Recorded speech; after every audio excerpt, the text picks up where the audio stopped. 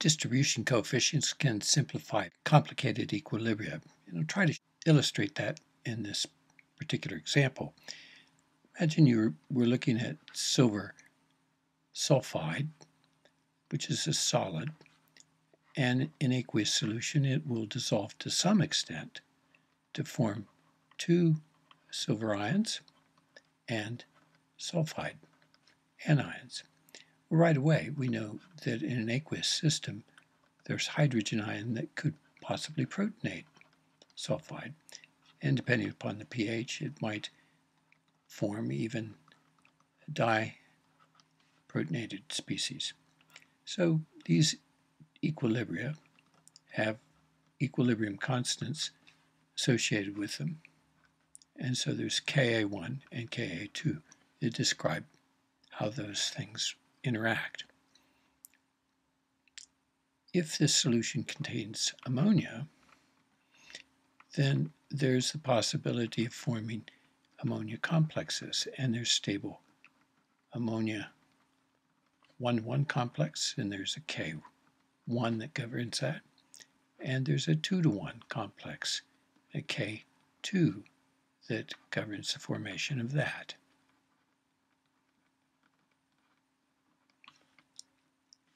And these are equilibria. So there's a lot going on in this solution. Let's see how we can deal with that very neatly. There's a KSP that we know tells us about this solubility. So silver ions go into solution. So the product of silver ions to the second power times this sulfide ion should be a constant. We can look up in the literature and find that this is about 8 times 10 to the minus 51. It's a very small number, which indicates this is very low solubility. We don't have a direct handle on the equilibrium concentrations of that. We might want to know just exactly how much dissolves. So let's define X as the solubility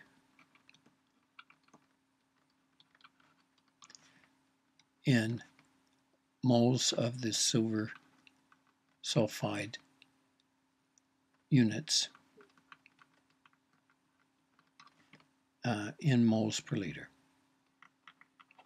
that dissolve.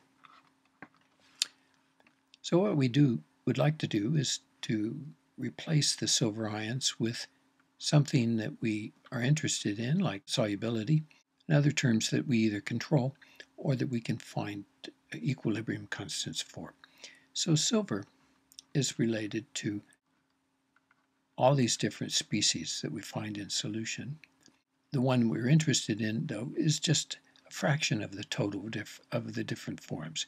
That's the alpha value, which is the fraction that we want, is the free silver form.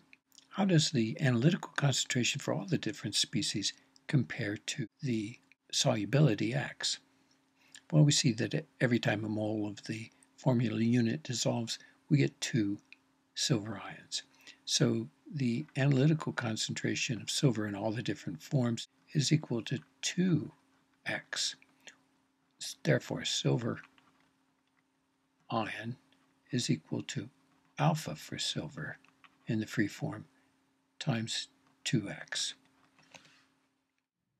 In a similar manner, the sulfide is related to the total scorecard on sulfide is all the sum of all the different forms. The one we're interested in is just a fraction of all the different forms, and it's the sulfide in the dianion form that we're interested in. Well, how does the total scorecard for the sulfide family relate to the X? Well, every time one unit of this dissolves, I get 1 sulfide, and it gets redistributed, but the total is still X. So the sulfide can be expressed as just alpha for the sulfide times X. So we can rewrite our KSP expression, and we see for silver squared, we have alpha for silver times 2x, that quantity squared, times sulfide, which is just alpha for sulfide, times x. Or expanding this, we have 4 alpha for silver squared times alpha for sulfide x cubed. Or that x is going to be the cube root of KSP divided by 4 alpha for silver squared alpha for sulfide.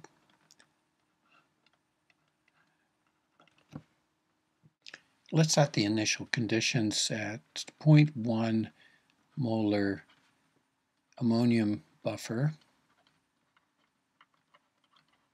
at pH 10.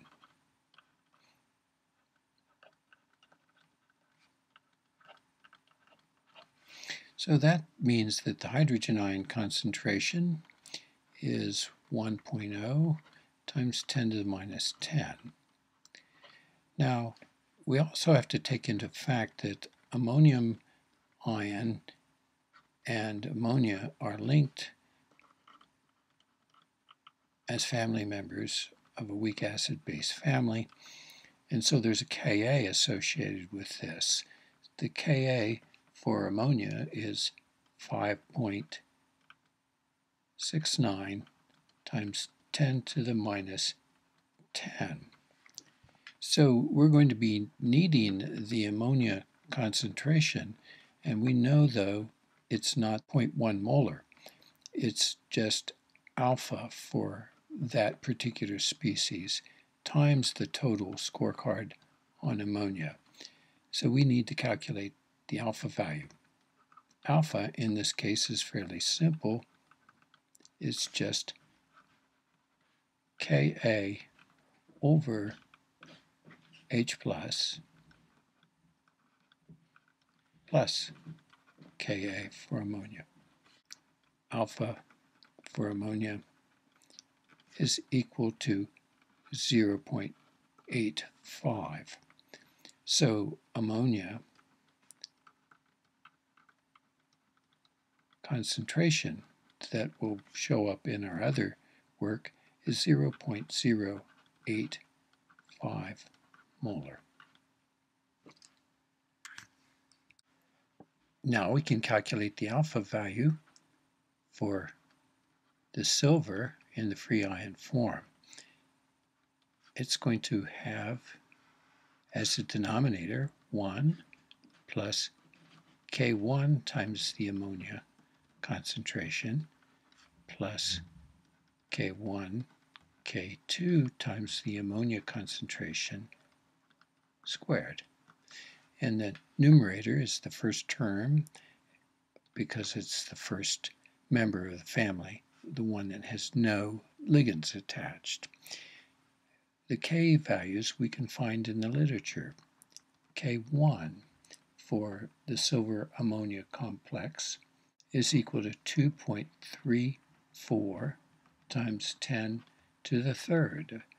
K2 is also a favorable number, 6.92 times 10 to the third. Plugging these values in along with 0.085 for the molarity of ammonia, we find that the silver, the fraction in the free silver form, is 8.53 times 10 to the minus 6 molar. The sulfide fraction is going to be H plus squared plus Ka1 times H plus Ka1, Ka2 for our denominator. And the numerator is the last term in the denominator because this is the last family member.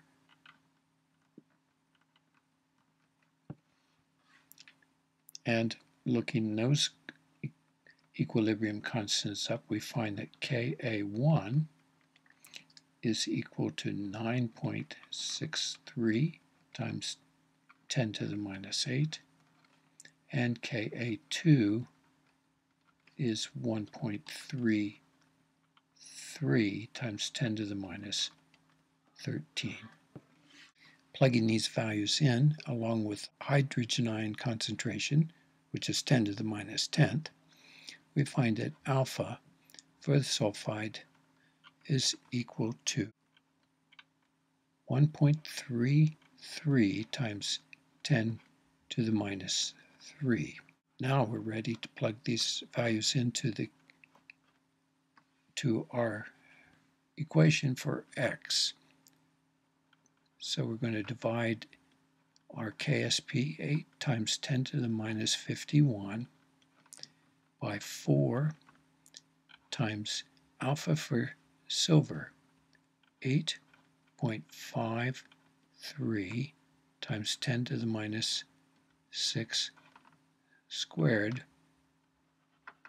and also in the denominator is alpha for sulfide, 1.33 10 to the minus 3, and we take the cube root of that. Numerically, we get 2.75 times 10 to the minus 13.